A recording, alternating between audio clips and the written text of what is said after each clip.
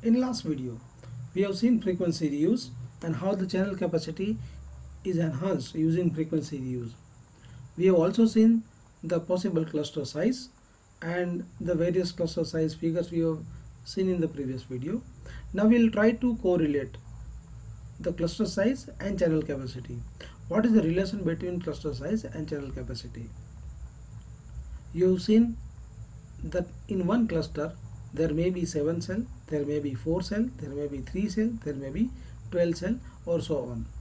We took this example considering one mobile service provider has purchased 24 frequency spectrum from the government.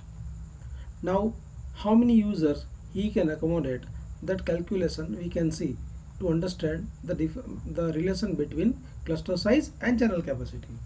So for example, if we take a 12 cell in a cluster, that means 24 divided by 12, so each cell will have 2 frequency, and by the 8 time slot division, roughly we can say that we have 16 user can communicate in a particular cell. So in a cell there will be 16 users can communicate at the same time. The same 24 frequency, if we divide into the another cluster size, that is a 7 cell in a cluster, so now we can have 3 plus frequency in a particular cell and multiply by 8. So in a cell we can say that 24 users simultaneously communicate. That means the channel capacity is improved if we decrease the number of cell in a cluster. If we try to have the example of 4 cell in a cluster, that means for each cell we may have 6 frequencies, 24 divided by 4, so that will be 6, and each cell have 6 frequencies and each frequency have 8 time slots, so 6 multiplied by 8, we have 48 users in a cell at a time they can communicate. So if further we try to do that 3 cell in a cluster, so 24 frequency divided among 3 cells, that gives us 8 frequency per cell, and that gives 64 user can communicate in a cell. So this how, if we try to decrease the size of cluster, then we can increase the channel capacity. The question should be raised, if it is so, then why we are not decreasing as minimum as possible? The answer we'll discuss in the coming slides, but I am giving hint right now. It is possible only to move from the higher cluster size to lower cluster size if we are able to deal with co-channel interference. As you decrease the number of cells in a cluster, that means the co-channel cell will be near to each other, and that means the interference chances will be more. So a GSM performance is possible only up to certain signal to interference ratio. So to maintain that, we have to assume a suitable or comparable cluster size. So mostly we do right now 7 cell in a cluster. So this how, if we do so many frequency reuses, and by having so many frequency reuses, if we try to see the overall impact of this cluster size on an entire state, the previous table we have seen the channel capacity per cell. Now we try to see the same scenario for entire state. So what will be the difference in that? So if we try to see that in this particular table, first 3 columns are the repetitive, that is the cluster size, per cell frequencies, and per cell capacity, a simultaneous users can communicate. But now we are going to add per cluster capacity, the reuse number of cluster in a state, and overall capacity. So if we take this particular example and we have around 1200 cell in a state, that 1200 cell we are going to use a different number of cluster.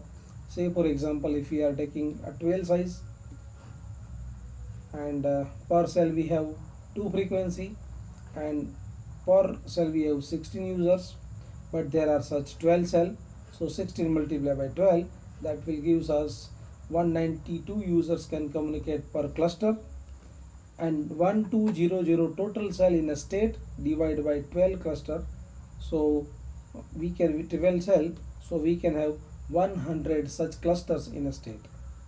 So if in a one cluster 192 users can communicate, so in a state multiply by 100, that is 192,000. So 19,200 customer can communicate at the same time in a state. So this 100 shows reuse. 100 times we are using the frequencies. If we take the 7 cell in a cluster, and if we are having 24 plus users in a cell, if you multiply first and third column, we'll get 192. So you can see here, in all calculation in a particular cluster, at a time 192 users are possible to communicate. But because there is a 7 cell, we can have more number of repetitions. So 1200 cell divided by 7, that gives us 171 frequency reuse, 171 times. So 192 multiplied by 171, that will gives us 32,832. Similarly, if we go with the 4 cell cluster, and that gives us 48 users in a cell, if we multiply first and third one, we will get 192 users in a cluster, and because 1200 divided by 4, that is means 300 times we are going to reuse the frequency. So that means we will have now 57,600 user capacity. And for 3 cell in a cluster, similar way, if we calculate, we are having 400 times frequency reuse, and we are able to provide the channel capacity 76,800. So you can see, when we move from 12 to 3, we here move from 19,200 to 76,800. That is a huge gap. So it's a very good enhancement in the particular capacity. So what we have seen here in this, we have seen, if we somehow try to get less number of cell in a cluster, I mean, we are able to understand, if we are able to understand co-channel interference, if we are trying to deal with the co-channel interference, then definitely we can go with the low number of cell in a cluster, and we can have more number of reuse, and we can have very high capacity in a particular circle. Now we try to see why different distance should be same between two co-channel cells. So if you see the distance is different, then interference will be different, and the poor quality of service for the same. Now poor quality of the service means we don't know in which particular cell what should be the interference level. So once we know something, these are the possible issues, we can provide some solution. But if we don't know about the issues, how much dangerous level it is, how can we provide any solution? So there will be a poor quality of service. If distance is fixed and pre-calculated, then we can know how much interference we have to deal, and we can of course have some solution for the same. So there is always a trade-off between cluster size and interference. So if you see, if you take the small number of cell in a cluster, then of course the reuse distance is small, so capacity will be increased, but at the same time interference will be more. So one side we try to increase the capacity, another side interference will be increased.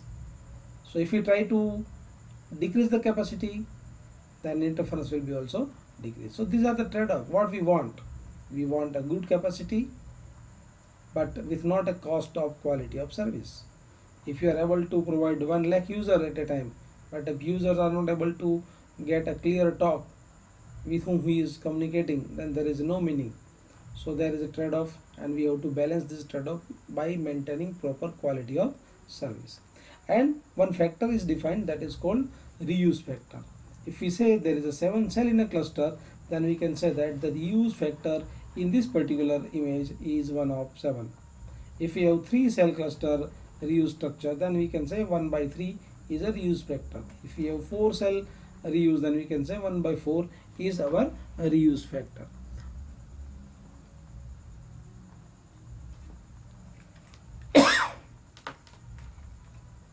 In next, if we see the role of signal processing in capacity with consideration of this co-channel interference, The reuse distance is depend on how much interference can tolerate by the handset. So interference mitigation techniques by signal processing. Nowadays signal processors are much smarter than the previous signal processors, so that allows us to handle the larger interference, and so reuse distance make a small, and so capacity is improved. So you have to note here, along with the communication fundamentals, if mobile equipment manufacturers are having very good electronics in the side of processor, then we can of course achieve good capacity with the help of that. Signal processing is play a major role, and using a signal processing capacity can be increased. So this was the talk about frequency reuse, channel capacity, cluster size. Now we'll see the shape of the cell and channel assignment strategies. In the shape of the cell, so for example, if some mobile service provider want to decide where should be the location of the cell, how I will use the number of antennas, what should be the propagation of antennas, he has to assume something on paper. So on paper, what should be the shape of the cell? So ideally we consider, mostly nowadays if you see in our previous slides also, we have drawn the hexagonal cell. But why we choose hexagonal cell? For that you have to understand from the scratch. If we consider a simple phenomena that we want to use one particular assumption, that our antenna are omnidirectional, so that coverage area is uniform everywhere in the radius. So for that we understand the circular propagation. In this way we can draw a circle. If we required another place to cover, we can have such number of circles everywhere, and this way we can accommodate one particular area. Now here, for if you observe, these are some gaps, and these gaps must be filled, but here it is not covered by any sort of antennas. So this will be having some coverage from one particular frequency, another frequency, another frequency, another frequency, another frequency, another frequency. So these areas are very good covered, but this area are definitely not covered, and the people residing here will not get mobile coverage. Say for example, there is one multi-store building, there are some corporate offices, there is one very congested road, but it is not served. So these people are not getting proper mobile service. So this could be not accepted at all. To avoid that, if we assume the another particular arrangement, here what you have seen, it is a overlapping, means we try to remove the disadvantage of the previous one. So we try to adjust the cell in such a way that there should be no any gap. The moment we try to remove the gap, we observe that there are overlapping. That means this is the area where we can see, there is a two mobile tower propagation will reach at the same time, and mobile user will continuously getting the hand of issues, whether I am in this cell or whether I am in this cell, and mobile will be continuously operating in that. Battery will be also discharged soon. So this will be the scenario in the second case. There are overlapping, but this is not acceptable even. So there should be no gap, there should be no overlap.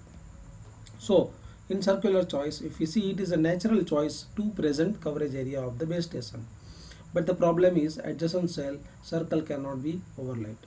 So one is a leaving gaps, another is create overlapping regions, and so circular is bad model, because mobile system service provider must provide 99.99% coverage, and in this one particular we have seen it is not achieved. So in coming video we try to see some other possible shapes, and we try to summarize what is the condition to consider a shape which is acceptable to design cellular structure on paper, and that design can be further possible to implement in the real scenario.